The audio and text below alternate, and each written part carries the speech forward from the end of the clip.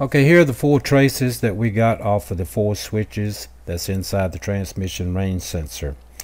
Now if you remember, the blue trace is L1 switch, red trace is L2, the green trace is L3, and the gold looking trace at the bottom is L4.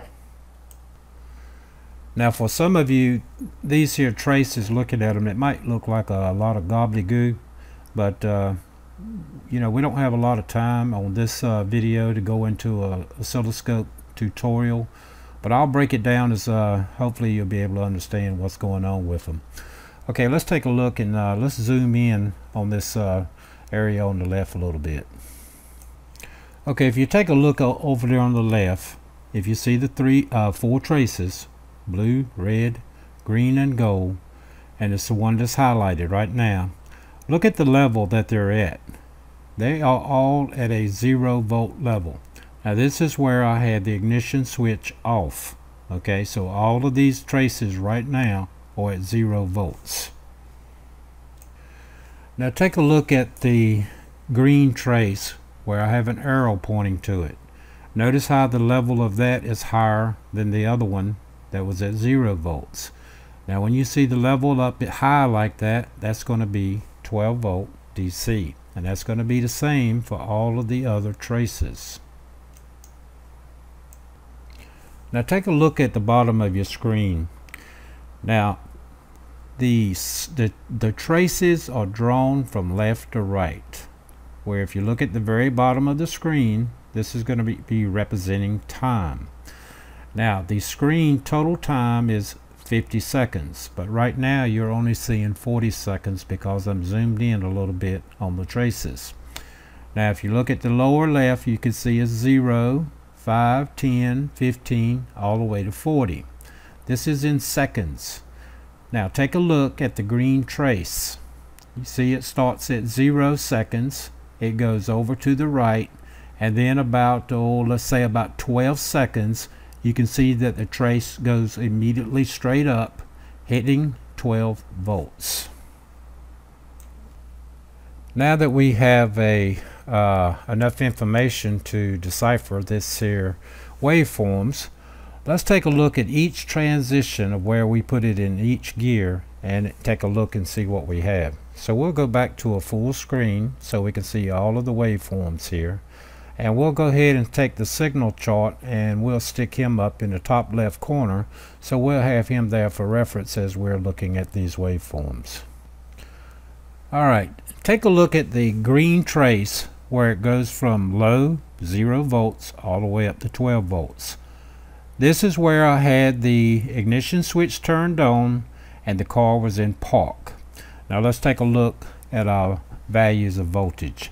On the blue trace we see 0, red 0, and on the green trace we see 12 volts, and on the gold trace we see 0 volts.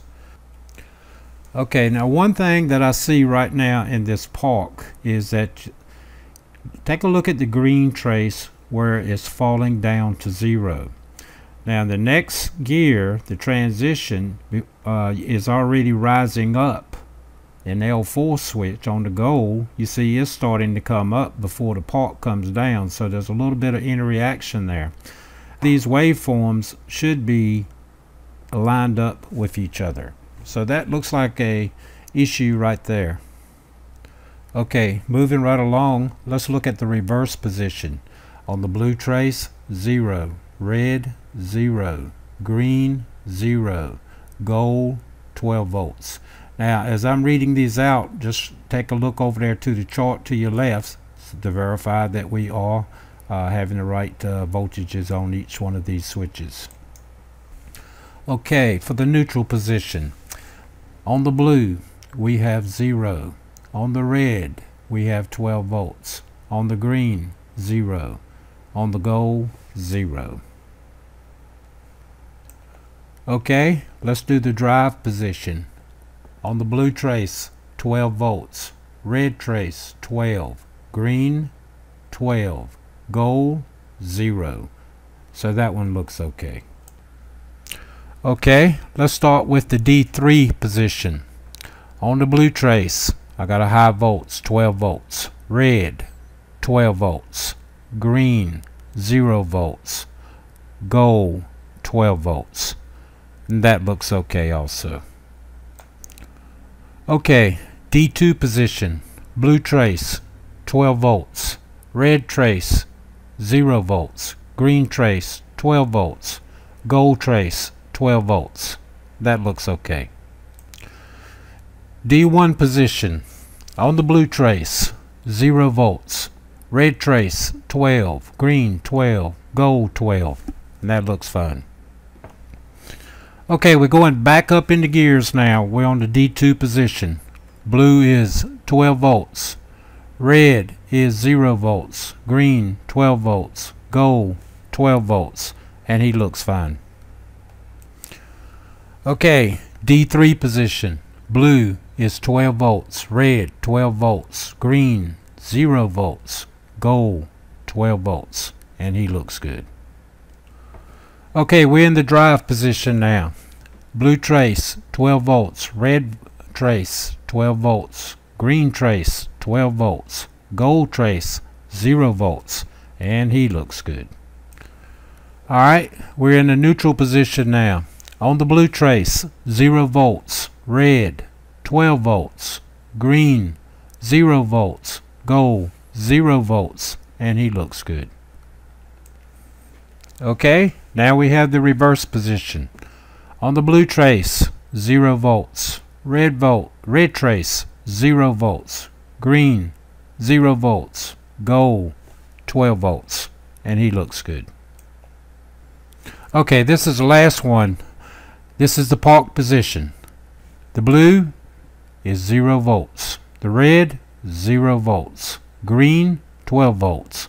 And the gold, 0 volts. And he looks good. Okay, this is the last one. This is where I turn the ignition switch off, and if you look at all the traces, they're all back to 0 volts. Okay, so what do I not like about the waveforms? Take a look at the green trace. Do you see that spike coming down? That's a dropout, or we could say that's a glitch. Maybe I should contact the government and see if that's the correct word to use in this. Yeah, that's a glitch. It's only lasting for a few microseconds here. Take a look in the last pulse down there on the green trace. You see there's another one. This here has plenty of time to settle out for contact bouncing, so that's an issue I don't like. If you take another look at the blue trace, you don't see anything going on up there. You don't see anything going on up in the red trace. Okay, another thing I don't like. Take a look at the gold trace down at the bottom. Do you see the where the first rising edge is coming up? Compare that to the falling edge that's falling down. They should be coinciding. Take a look around and look at the others and see how they all line up. Now take a look down at the very end of the gold trace where the voltage is falling down. That's on the right hand side. See how it's not coinciding with the green trace that's going up? So looks like there's a little bit of an issue going on that. So we're going to go ahead and replace this sensor, this transmission range sensor, and we're going to take a look at the waveforms again and see what this here looks like. Okay guys, that's going to wrap this video up. I hope you enjoyed the video. If you didn't enjoy it, then I would say don't get a scope, because this is pretty much a lot of analysis that you'll be looking at. If you do have any questions about it though, just holler out and let me know. And in the next video we're going to be putting this range sensor on there. There is an adjustment procedure for it, so we'll go over that a little bit. And the last thing in words that I can leave to every one of you is to be sure to have a super great weekend, and I hope everything goes y'all's way. Take care guys.